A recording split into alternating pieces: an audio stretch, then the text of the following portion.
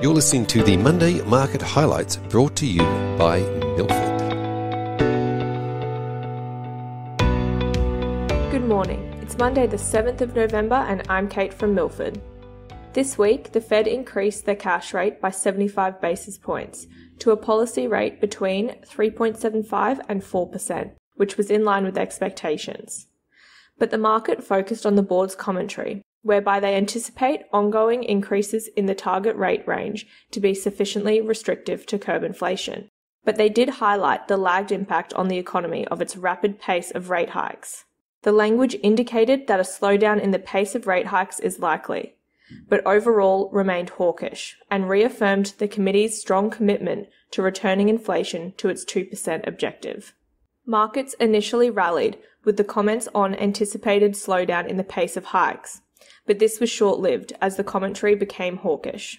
The S&P 500 ended the day down 2% and the Nasdaq down 2.7%.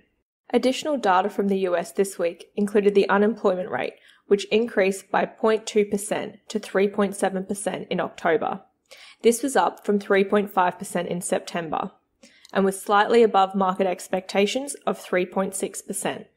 Additionally, the US economy added a stronger than expected 261,000 jobs in October, above market forecasts of 200,000. These data points suggest economic conditions remain largely robust, and as such, the pressure remains on the Fed and its policy decisions. Turning to the Aussie market, the RBA increased the cash rate by 25 basis points, which was well expected by the market.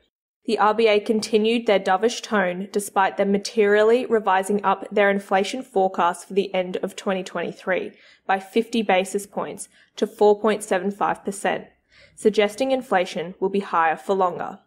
And finally, on economic news, Australian real estate data house CoreLogic showed house prices fell by 1.2% in October. Capital cities fell 1.1%, which is a slowdown in the pace of declines, but is still annualizing at negative 13.2%. Turning to equity news, several companies reported their September quarterly updates this week, starting with Woolworths, which saw group sales up 1.8%. However, Australian food sales were down 1.1% on a like-for-like basis, which was below consensus. New Zealand also remains weak, with sales down 2.5%. But Big W sales were strong, up 30%, but this was against a weak COVID-impacted previous period. Global industrial landlord Goodman Group reported quarterly net property income growth of 4%, which was in line with expectations. The update showed no sign of slowdown in demand for industrial land despite the slowing global economy, resulting in assets under management up 7% to $78 billion. In other equity news, CSL hosted its annual R&D Day, providing a detailed review of its various clinical development programs. Internal efforts and the Vifor acquisition have seen the R&D pipeline grow by about 70% year on year, with the majority in late-stage programs. These late-stage programs will be a key catalyst for the stock moving forward.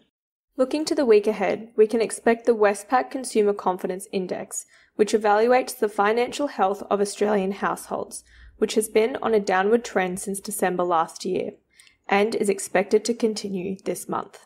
Later in the week in the US, we will see the inflation print, which is expected to increase 50 basis points month on month. And finally, the US midterm elections will be held this week.